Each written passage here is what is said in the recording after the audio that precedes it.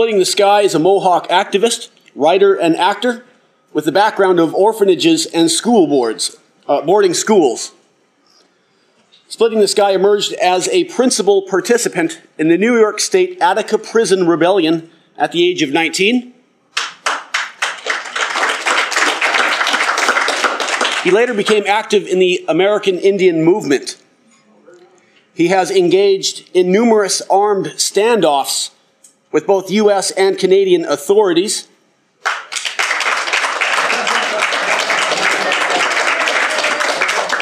Where they were armed, he wasn't. Including in our own backyard here, Gustafson Lake standoff in 1995. Well, thank goodness this man has lived, has survived, and lives to tell the tales. In 2001, he published the autobiography of Splitting the Sky, From Attica to Gustafson Lake. There are copies here, and a tremendous read. I encourage that in your library.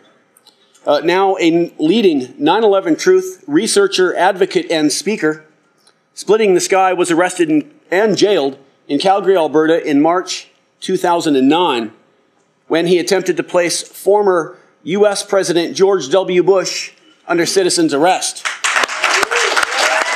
March 17th, 2009. Former President George W. Bush visits Calgary to make his first speech since leaving the White House.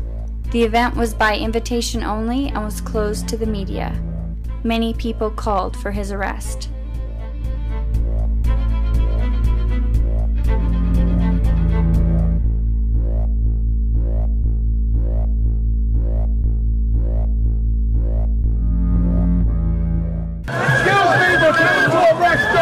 We're making a citizen's arrest right now. Excuse me, sir.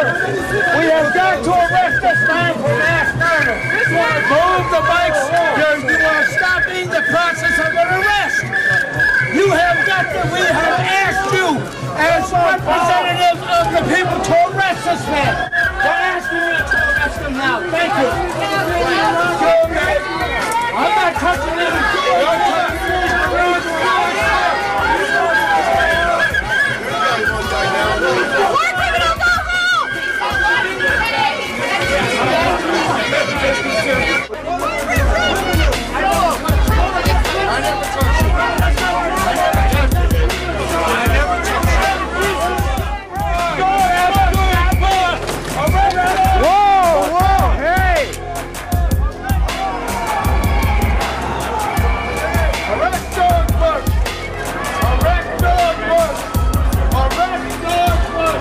What do you guys think you're doing?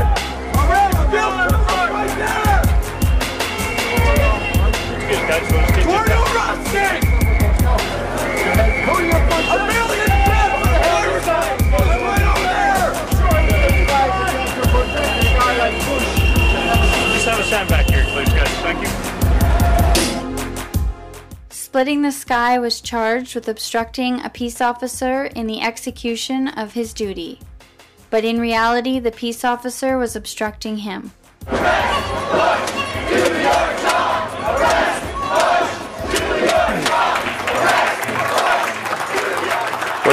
What you really don't see there, in these particular clips, you don't see the amount of snipers all up on the buildings with sniper rifles, balaclavas, guerrilla gear. And you know that not only does Bush travel with Secret Service as an ex-president, but he also travels with a private assassination squad known as Blackwater. And I'm sure you all know about Blackwater. Of course, now, because they've killed so many people and they're under so much investigation in Iraq right now, and that the leader is accused of murder himself, murdering people that were blowing the whistle, his own Blackwater troops blowing the whistles on the 17 known murders they committed in Iraq that they're being investigated in right now and about ready to face trial.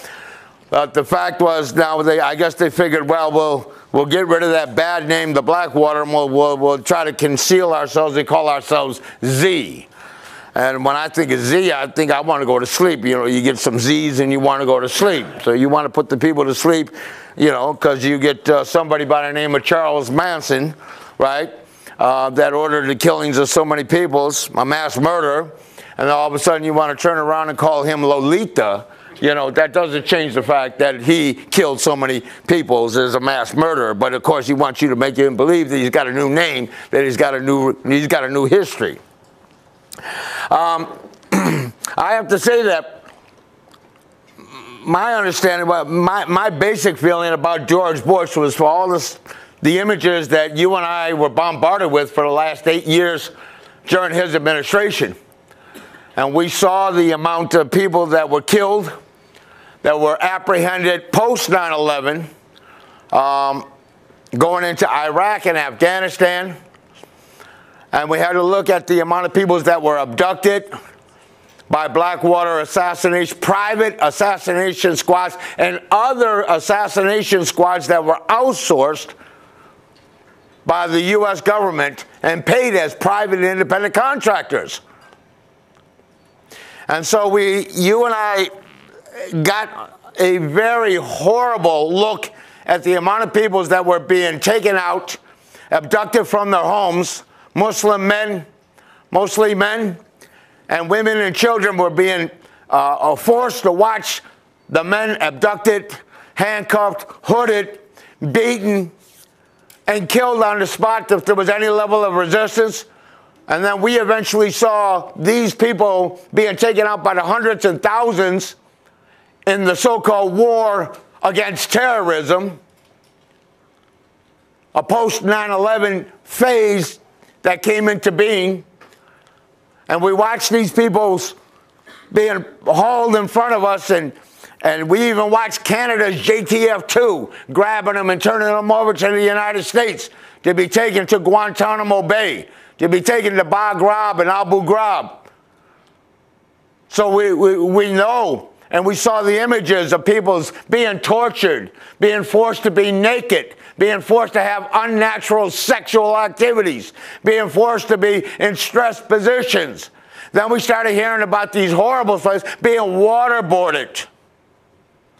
And then as we go along, we find out all the different forms. There was 100 different forms of atrocities that were being perpetuated on these people. Then we started finding out that many of these people, like predominantly a fellow by the name, a Muslim fellow by the name of al-Libi. I forget how to say his first name. But al-Libi was forced into waterboard. He was waterboarded 182 times in order to put the finger on Khalid Sheikh Mohammed to say that he was the one that masterminded 9/11. Now, you know, initially, after 9/11, the U.S. sent its troops with the coalition of the killing, the willing. Or is it the willing for killing? The coalition, where we got all the rest of the people in the world that were so upset about the murders committed by Arabs that knocked out the Twin Towers, brought those towers down and killed 3,000 people plus. So the world is totally angry, mad, ready to go to war on terror, to fight a war against terrorists. And of course, we were told they were Muslims from Saudi Arabia. And so now we see all these images of people being tortured. And at first, we find out that we're supposed to be going into Afghanistan to apprehend a guy by the name of Osama bin Laden hanging out in caves with the rest of Al-Qaeda cells. And they're over there in the caves, man, getting ready to, they've declared war on the U.S. and North America because they just don't like our democracy. They don't like our way of life. So these are the justifications we're given post 9/11. Then all of a sudden, as they're making these bombing raids, and I can just tell you right now, because I'm just going to fill in the blanks for the sake of times, the only way they had already been into Afghanistan, they tried to negotiate deals with the Taliban to move in to get control of their opium crops, as well as access to the pipelines from the Caspian Sea Basin, where Chevron and BP, Exxon Mobil, and Dutch Royal and Alberta Oil have major claims in the Caspian Sea. But of course, we're going over there to apprehend terrorists so that we can export democracy, while we exported tons and tons of bombs. Because the Taliban says, we're not going to get involved. No, we're not going to let you come in and access our pipelines and run them through Afghanistan into Pakistan, and or run them through the Baku-Tbilisi-Kayhan pipelines going through Georgia, Russia, into Russia, and other pipelines going in, I forget the name of it at the moment, going into China. So what we got is we got major economic interest in that region for oil and gas. And the pipeline going from Afghanistan down through Pakistan into India to Dabul, I got to say it, Dabul, but it was Enron that was producing energy down in Dabul, India, that they wanted to get this, Cheney and Bush wanted to get that particular pipeline to for their friend Ken Lay. In any event, the only way that they could get in there is if there was a legitimate government that was established, and that they could get the sanction for them to come into their country. So when they put it through the Taliban, hey, you let us in, we'll pave your streets with gold. If you don't let us in, we're going to bomb you into oblivion. We're going to bomb you into oblivion. And they made these talks right over there, Crawford, Texas. They had these talks beforehand. As a matter of fact, Tony Blair and Bush, the whole Bush gang, were there with Dick Cheney and made these negotiations there and gave them this ultimatum. Well, the Taliban went back and they said, to heck with you. We're not doing business with you. We're a sovereign people. And no, we don't want to start growing poppies, heroin again, because we completely got eradicated it.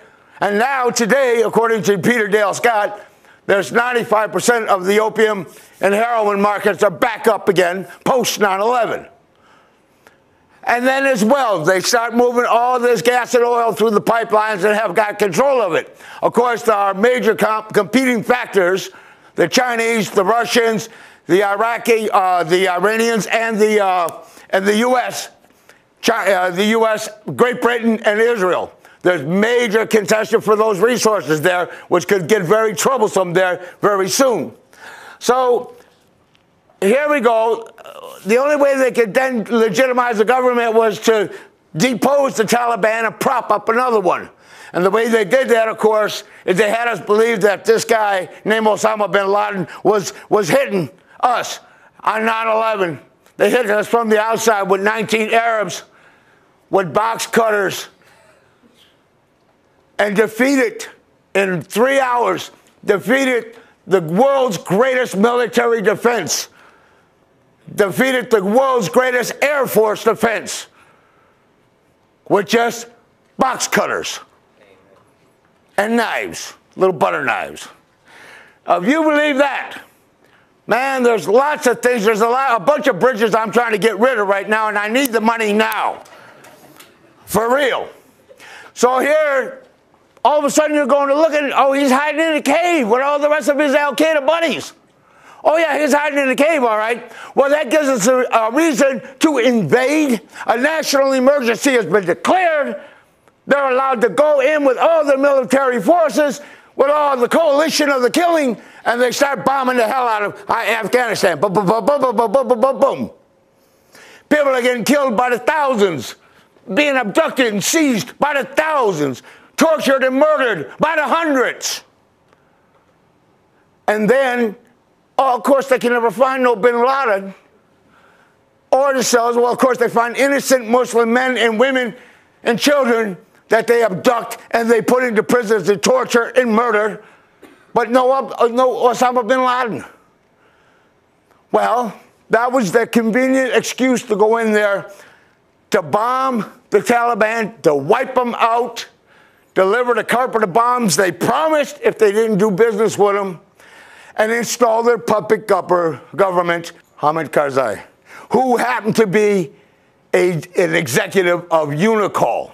And UNICOL plays very prominent with Dick Cheney and Henry Kissinger, the Rockefellers, and all the other peoples involved and many other peoples involved on international levels.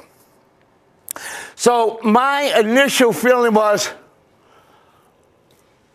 when I looked at all of those men being dragged through with hoods and forced to sit in stress positions, and eventually after being tortured, and I'm watching all these people going into Guantanamo Bay, and there's just this there's the complete execution of these poor individuals that are being blamed for what I believe was a bogus war. It was an orchestrated war. It was designed to deceive the world so that they could justify an incursion into the Mideast to fulfill the mandate of the Project for a New American Century.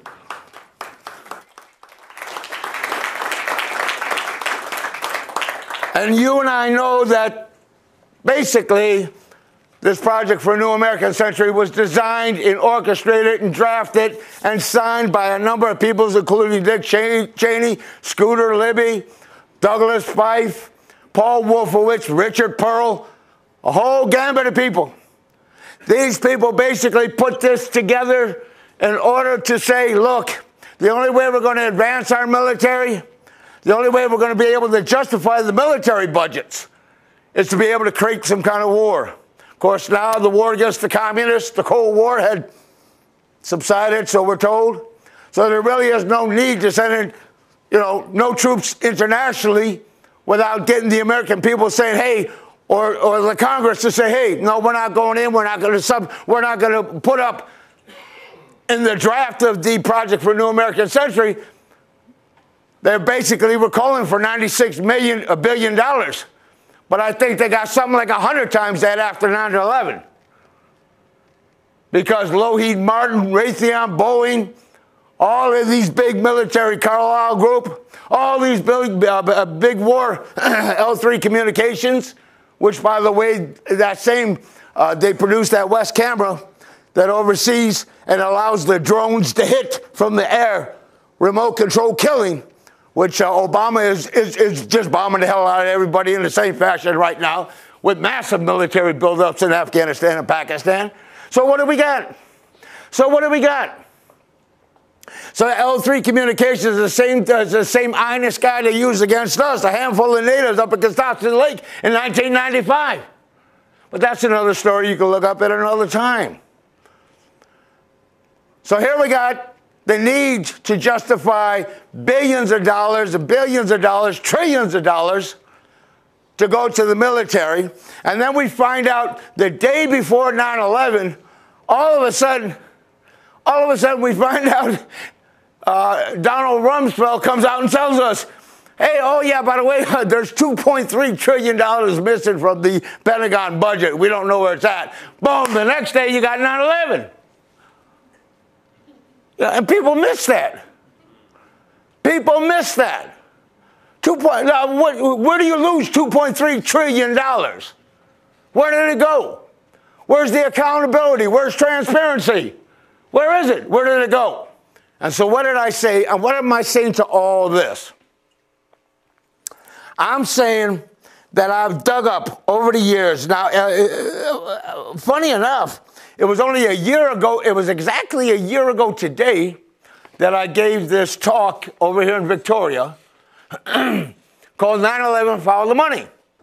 In that talk, I outlined 38 major corporations that benefited from put option stock trading prior to 9/11, totaling billions of dollars.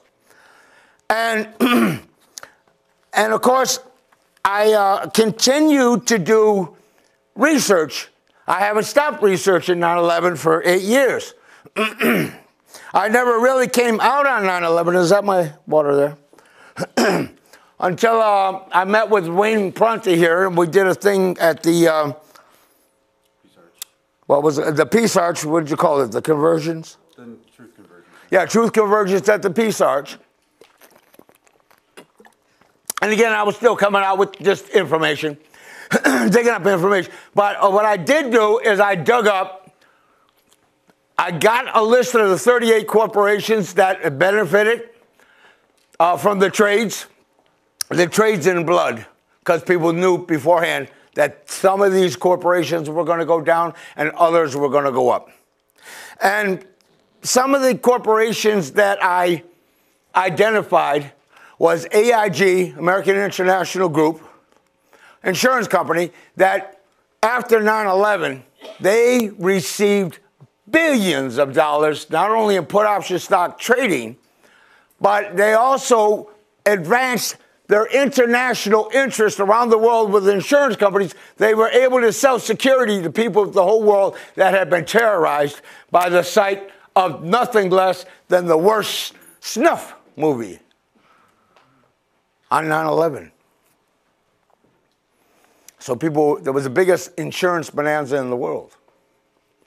So AIG, Maurice Hank Greenberg, was behind, one of the key players, along with Larry Silverstein, who put in $14 million just 6 weeks before to buy the leases for the twins, and also 6 weeks with the inclusion that there'd be a terrorist clause, just happened to be 6 weeks beforehand, with the Blackstone Group, which put up $111 million with Silverstein. And the Blackstone Group was owned and controlled by a guy named Schwartzman, Stefan Schwartzman, but most predominantly his partner, who was Pete Peterson, former head of the Council on Foreign Relations, as well as the president of the New York City Federal Reserve.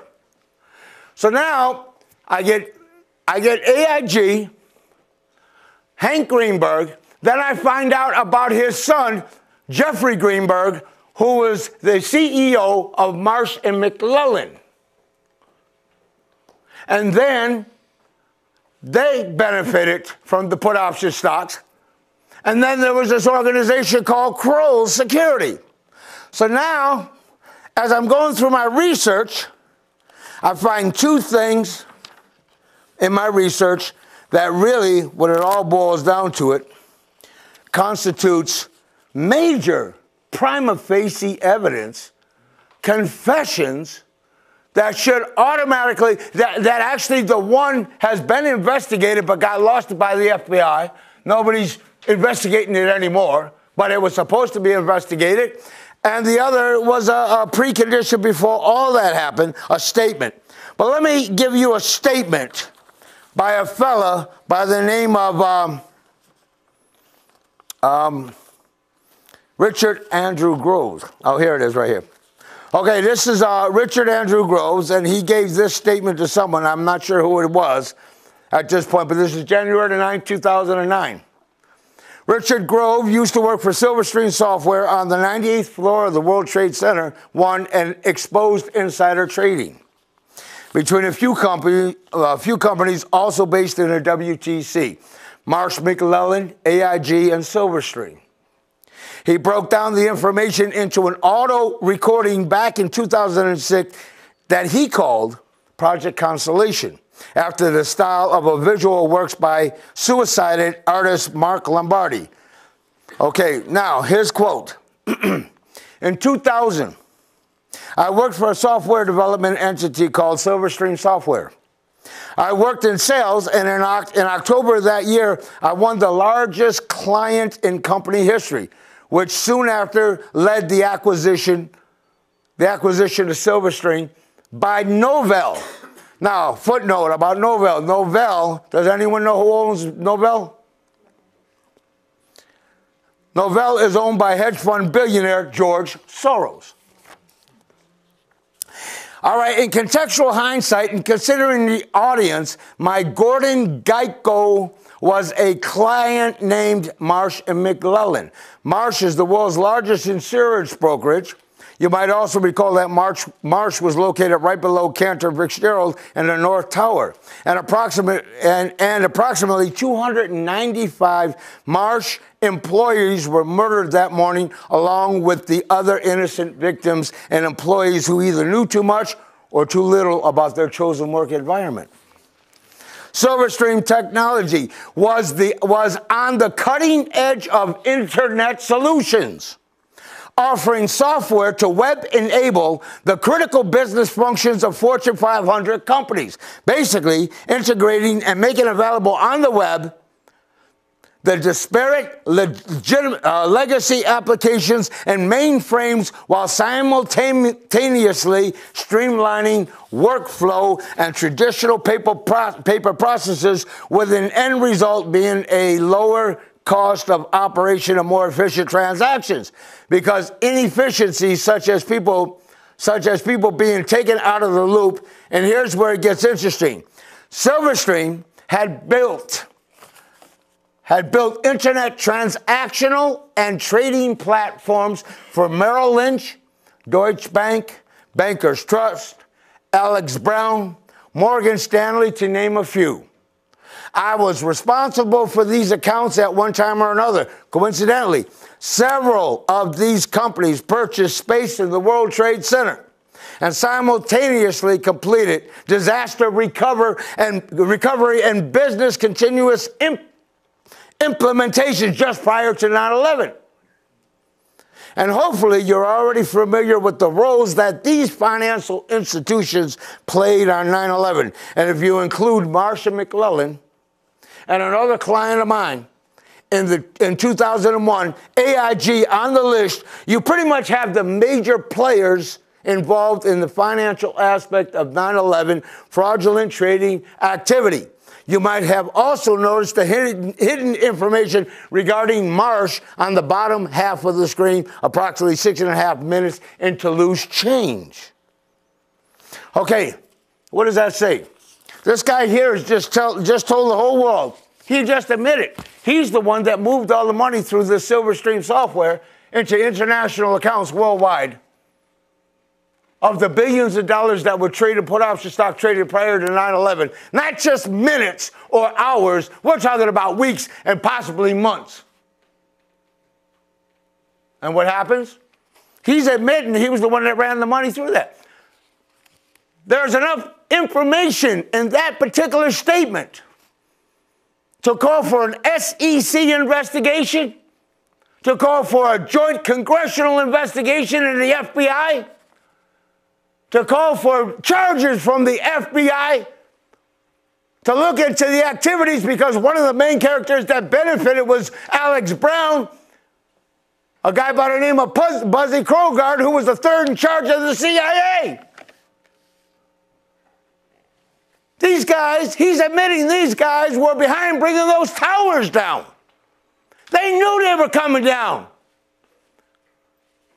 They knew they were coming down, and they gambled on the lives of nationals from 92 different countries, including 25 Canadians who are dead today because somebody decided they were going to bring those towers down. Because these are the people that should have been, they were supposed to have been indicted or looked into an investigation by the FBI and also by Kroll Security. But Kroll Security also happened to be owned by, would take it over. Jerome Howard was one of the initial persons that was the head of security from Kroll that allowed all these people to come into those buildings and set charges on all these different floors with these different corporations to allow those squibs you see to go blowing off. Now, I want to also let you know that in my investigation, I found out predominantly from the works of Kevin Ryan. You know who he is? You know who Kevin Ryan is. He's a prolific 9/11 truther and writer. Kevin Ryan basically makes the connection of the Twin Towers with Bush interest, the Bush family interest, predominantly with all of the buildings, all of the floors controlled by Dresser Industries. Does anybody know who they are? All right, Dresser Industries was basically, and it's funny because years ago I ran across an article on Dresser Industries. These guys create pipelines. They also do building fittings, pipe fittings for all buildings, skyscrapers, for heating systems throughout buildings, including the Twins. And they laced everything, they coat all their heating systems with asbestos. I knew from day one, because I heard about the New York Port Authority and the Port Authority of New York and New Jersey going over years in a battle of over how they were going to get rid of the asbestos contamination in the Twin Towers. And then initially when the Twin Towers went down, I said, you know what, if I was David Rockefeller, who basically had the controlling interest, you know, before the Port Authority sold it over to Blackstone and over to Silver Streams, I said, if I was David Rockefeller, because I spent all my life studying these people from inside the belly of the beast, I said, if I was David Rockefeller, what would I do? Well, I'm not going to pay $1 billion for scaffolding, and I'm going to go inside and spend another $1 billion to clean the damn thing up. Dresser Industries was losing billions already. They had the lawsuits out the yin-yang.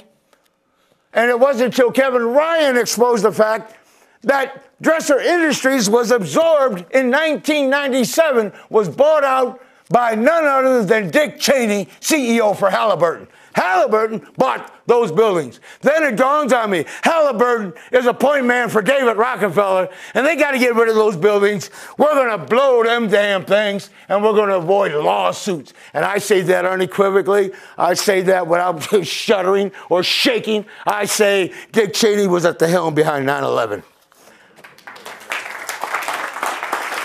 But I'm not the only one that says that.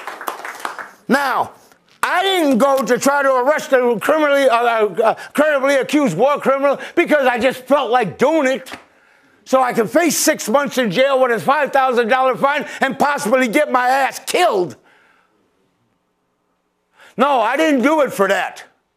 I'm not that much of a fool. But I'll tell you,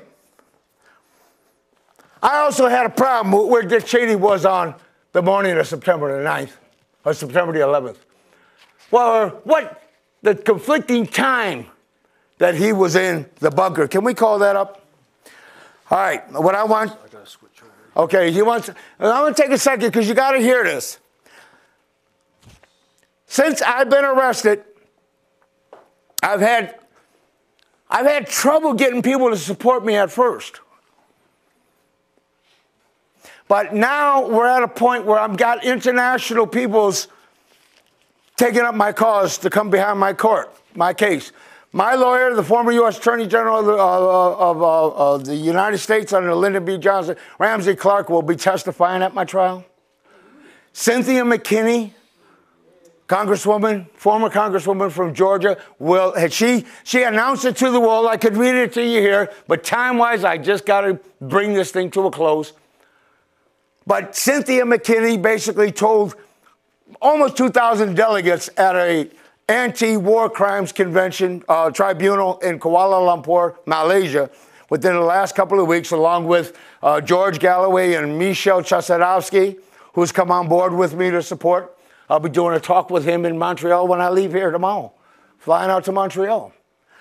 But she came out and said that she said that while the world is looking for some kind of judiciary process to bring these war criminals to trial, he says some people can't wait for that process to kick in because that process is not moving fast enough, and people like Splitting the Sky, a Mohawk activist and a former leader of the American Indian movement, who suffered great damages and imprisonment under the COINTELPRO of the Hoover administration in the States, took it upon himself to try to arrest George Bush on March the 17th. Well, you know, I tried to arrest this guy because I got the goods on him. And if this administration hasn't led us down the complete road to tyranny, and that has completely denigrated and absolved the rule of law, then what the hell are any of us seeking redress in the form of law? Then we should all be trying to get in with the biggest gang going and get your piece while the whole world gets ready to go down. In other words, what's the sense of, so we don't live by the rule of law anymore. We don't live by the rule of law. We live by the rule of tyranny. The biggest game with the biggest gun is the ones that control.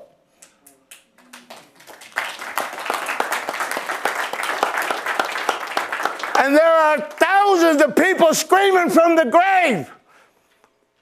We want justice. We were murdered. And don't go looking for the murderers in the caves in Afghanistan or in Pakistan. The murderers are right in your own backyard. The murderers are Dick Cheney, are George Bush, is the Project for a New Century, and all of the neoconservatives, Paul Wolfowitz, Richard Pearl, Paul Bremer, and every one of them that orchestrated this horrible, horrible massacre. Besides Ramsey Clark, Cynthia McKinney, Gail Davison from Lawyers Against War. And now Gail made it very clear to me, look, splitting this guy, don't talk that 9/11 shit around me. Okay, that's your choice. But don't tell me what to say and what not to say publicly. Because I'm looking at this thing from the post-9/11 torture and murders that were committed by the Bush administration. But I'm also looking at the pre. Because I believe that the only way to stop this war on terror that was executed post 9/11, done on a bogus level, a fraudulent level, is to expose 9/11 as an inside job. Because 9/11 truth ends 9/11 wars. Anybody agree with that?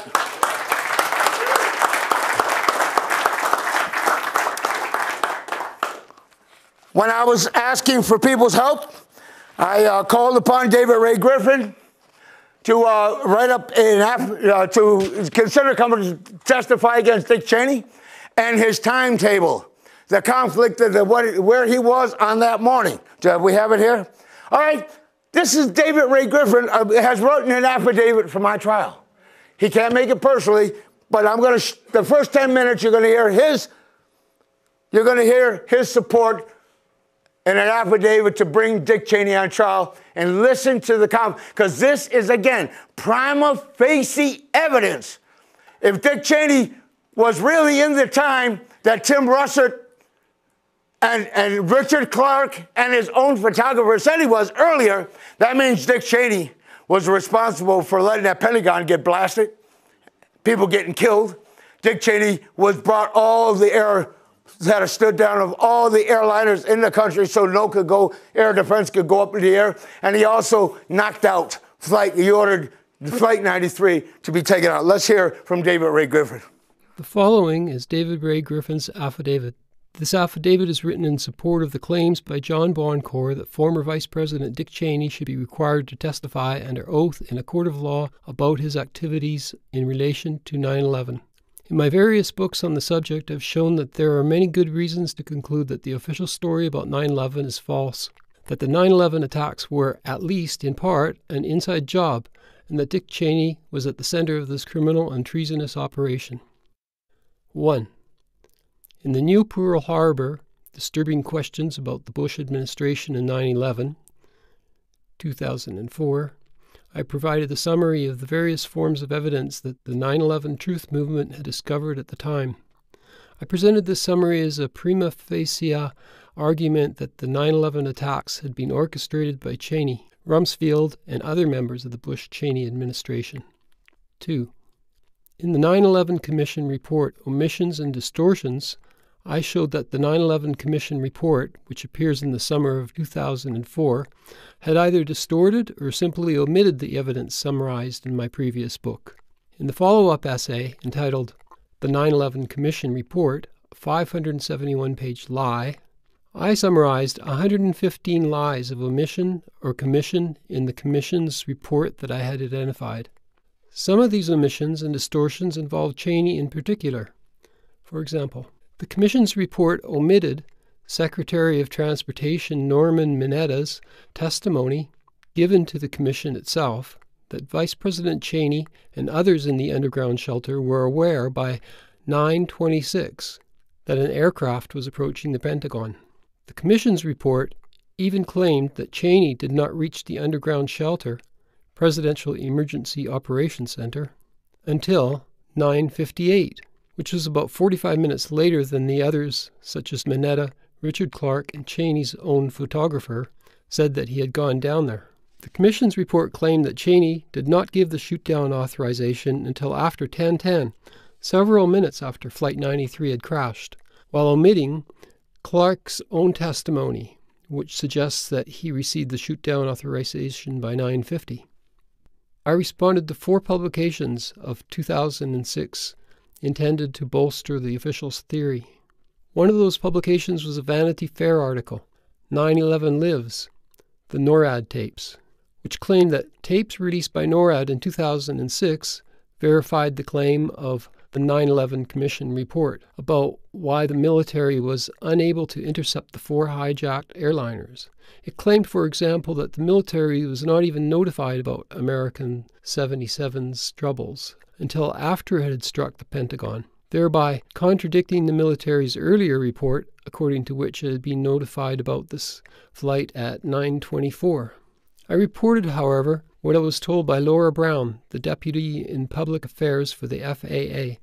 She had sent me a memo to the 9/11 Commission explaining that the FAA and the military had been in conversation about this flight even long before 9/24. This memo was read into the 9/11 Commission's record by Richard Ben Venista on May 23, 2003, where it can still be read. And yet, the Commission's report, in rejecting the 9/24 time in favor of its own claim, simply ignored this memo. Another chapter deals with a contradiction involving Cheney's longtime friend Donald Rumsfeld, who was Secretary of Defense in 2001. Whereas the 9/11 Commission report supports Donald Rumsfeld's claim that he was in his office with a CIA briefer until the Pentagon was struck, so that he had no situational awareness until almost 10 o'clock. Richard Clark had reported in his best-selling book, Against All Enemies, that Rumsfeld was in the Pentagon's teleconferencing studio, participating in the teleconference Clark was running from the White House, from about 9:15 until the Pentagon was struck. Still another chapter deals with a similar contradiction involving General Richard Myers, who, on 9/11, was the acting chairman of the Joint Chiefs of Staff. The 9/11 Commission supported his claim that he was up on Capitol Hill that morning and that he had no idea what was going on until shortly before the Pentagon was struck. But Richard Clark had reported that Myers, like Rumsfeld, was in the Pentagon's teleconferencing studio, where he had undergone conversations with Clark about what was going on. Although the official account of 9/11 claims that Osama bin Laden ordered the attacks, the FBI does not list 9/11 as one of the terrorist acts for which he is wanted, and has admitted that it has no hard evidence connecting bin Laden to 9/11. 6. The other types of reputed evidence for Muslim hijackers, such as videos of al-Qaeda operatives at airports, passports discovered at the crash sites, and a headband discovered at the crash site of United 93, also show clear signs of having been fabricated. In addition to the absence of evidence for hijackers on the planes, there's also evidence of their absence. If hijackers had broken into the cockpits, the pilots would have squawked the Universal Hijack Code, an act that takes only a couple of seconds. But not one of the 8 pilots on the 4 airliners did this. Given standard operating procedures between the FAA and the military, according to which planes showing signs of an in-flight emergency are normally intercepted within about 10 minutes, Secretary of Transportation Norman Mineta reported an episode in which Vice President Cheney, while in the bunker under the White House, apparently confirmed a stand-down order at about 9:25 a.m., which was prior to the strike on the Pentagon. Another man had reported hearing members of LAX security learn that a stand-down order had come from the highest level of the White House. 10. The 9/11 Commission did not mention Mineta's report, removed it from the Commission's video record of its hearings, and claimed that Cheney did not enter the shelter conference room until almost 10, which was at least 40 minutes later than he was really there, according to Mineta and several other witnesses, including Cheney's photographer. The 9/11 Commission's timeline for Cheney that morning even contradicted what Cheney himself had told Tim Russert on Meet the Press, September 16th, just 5 days after 9/11. 12. Hani Hanjour, known as a terrible pilot who could not safely fly even a single-engine airplane, could not possibly have executed the amazing trajectory reportedly taken by American Flight 77 in order to hit Wedge 1 of the Pentagon. Wedge 1 would have been the least likely part of the Pentagon to be targeted by foreign terrorists for several reasons. It was as far as possible from the offices of Rumsfeld and the top brass, whom Muslim terrorists presumably would have wanted to kill. It was the only part of the Pentagon that had been reinforced. The reconstruction was not finished, so there were relatively few people there. And it was the only part of the Pentagon that would have presented obstacles to a plane's flight path. 14. Contrary to the claim of Pentagon officials that they did not have the Pentagon evacuated because they had no way of knowing that an aircraft was approaching, a military E-4B, the Air Force's most advanced communications, command, and control airplane, was flying over the White House at the time. Also, although there can be no doubt about the identity of the plane, which was captured on video by CNN and others, the military had denied that it belonged to them.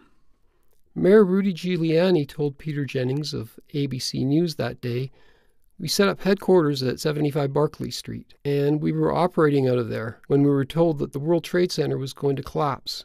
And it, the South Tower, did collapse before we could actually get out of the building." However, there was no objective basis for expecting the towers to collapse. Even the 9/11 Commission admitted that none of the fire chiefs expected them to come down. The FDNY oral histories showed that the information that they were going to collapse came from the Office of Emergency Management, Giuliani's own office. How could Giuliani's people have known that the towers were going to come down unless they knew that the buildings had been laced with explosives? The official story about 9/11 is now rejected by constantly growing numbers of physicists, chemists, architects, engineers, pilots, former military officers, and former intelligence officials. To expand on the final point of that essay, during recent years the official story has been publicly rejected by various organizations of scientists and professionals. These organizations include Architects and Engineers for 9/11 Truth, which has over 700 licensed members, Firefighters for 9/11 Truth, Intelligence Officers for 9/11 Truth, Pilots for 9/11 Truth, Religious Leaders for 9/11 Truth, Scholars for 9/11 Truth, and Justice, which has hundreds of scientists. Scientific Panel for the Investigation of 9/11, Veterans for 9/11 Truth, which includes several former military officers, and Political Leaders for 9/11 Truth, which includes past or present members of the Parliament of Australia, Denmark, Germany, Italy, Japan, New Zealand, Norway, Pakistan, Sweden, the UK, the United States, and Europe. As these organizations show, among independent scientists and professionals in the relevant fields who have studied the evidence, the weight of scientific and professional opinions is now overwhelmingly on the side of the 9/11 Truth movement. There is, in sum, more than enough evidence to subpoena former Vice President Dick Cheney in order to force him to testify under oath about what really happened on 9/11, beginning with contradictions involving his own activities. Okay, so basically what he confirms is that Dick Cheney, in fact, lied about his time, where he was that morning, the timetable. He was there earlier. It's confirmed by other people who confirm it. Peter Dale Scott later confirms it in his book, the time that he was here. I also contest that Dick Cheney used his private assassination squad not only to kill Bashir Bhutto, because she was telling the world that Osama bin Laden had been killed years ago. He had her assassinated. But I also believe he had Tim Russert killed, because Tim Russert had the actual time, the earlier date, 2 days after or 4 days after 9/11, on putting Cheney in the bunker at the earlier time. And Tim Russert would have fought him tooth and nail if commissioned, brought to a court, along with Richard Clark, who would probably come to court, and his photographer. But those other two guys, I believe, are going to come up dead. But in any event, that's my belief, But where I have to go with this right now is where I'm at with this is that Peter Dale Scott has also offered to come and give that testimony to collaborate that. But what's happening now is that basically, as the support for my trial is starting to really gain hold, and people are starting to hear me for what really happened and why, I'm beginning to get support from all over the world. I'm getting support from all over the world, and I just talked to my lawyer, who's also a member of the Lawyers Against War, named Charles Davison from Edmonton, and asked him where we were at. I said, hey, when are we going to get disclosure from the Crown? And where are we at? He said, well, he tells me that we got some video from the Crown, and that the Crown has indicated to him, thank you, have a good night, and the Crown has indicated to him that they do not want any of Bush's misdeeds. They're going to make a motion. Any of Bush's misdeeds entered into this case. Well, what does that mean? Well, I went because of his misdeeds.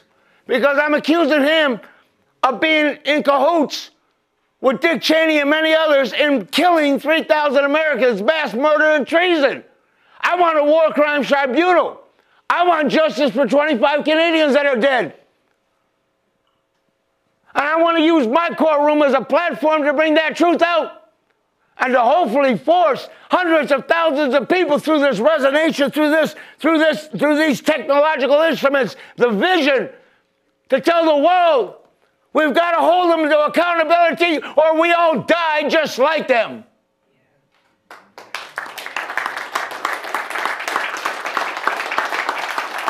I say we can fight this thing. I say we can beat this thing. And I say we can hold them and bring them to accountability. And I say we have to remember that we are the power. We have to remember what we can do as individuals coming together with a common vision and understanding. The truth will set us free. The truth will set us free. And when I think about this, and I'm saying no, because as far as I'm concerned, by the mere fact that they said they don't want his misdeeds brought up in court, that means they already know he's a criminal. We already won, didn't we? In a sense. Yeah. Yeah, I'm one of those Indians that they wished I had never learned to read. Really. And this man here and others can tell you, I read. That's all I do is read. Well, that's not all I do. But in any event,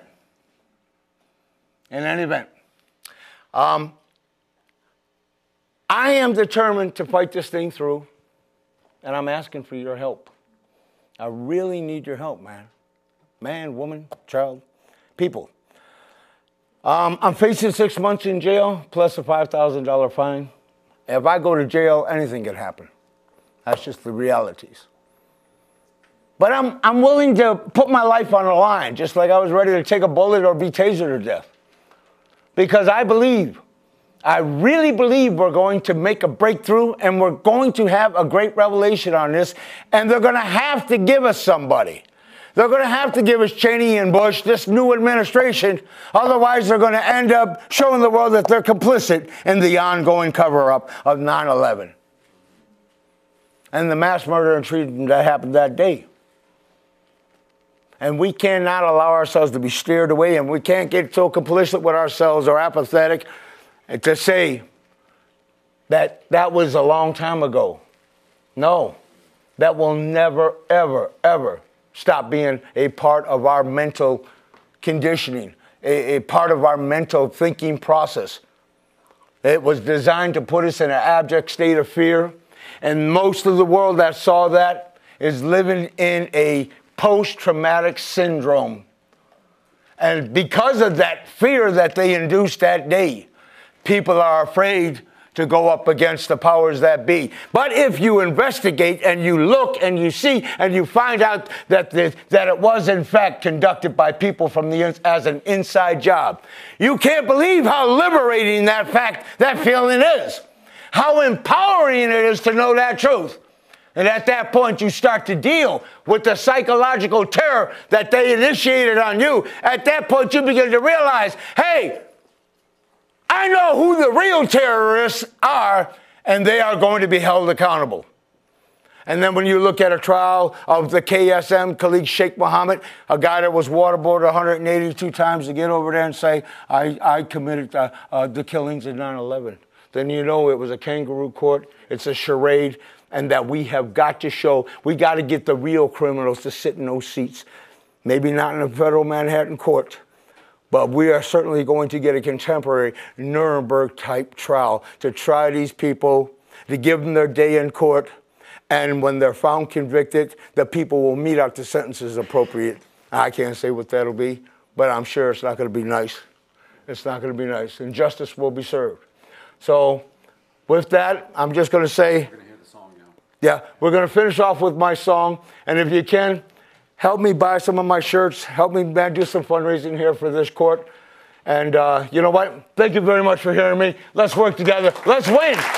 Let's win together. Let's win. We are not going to lose. We are going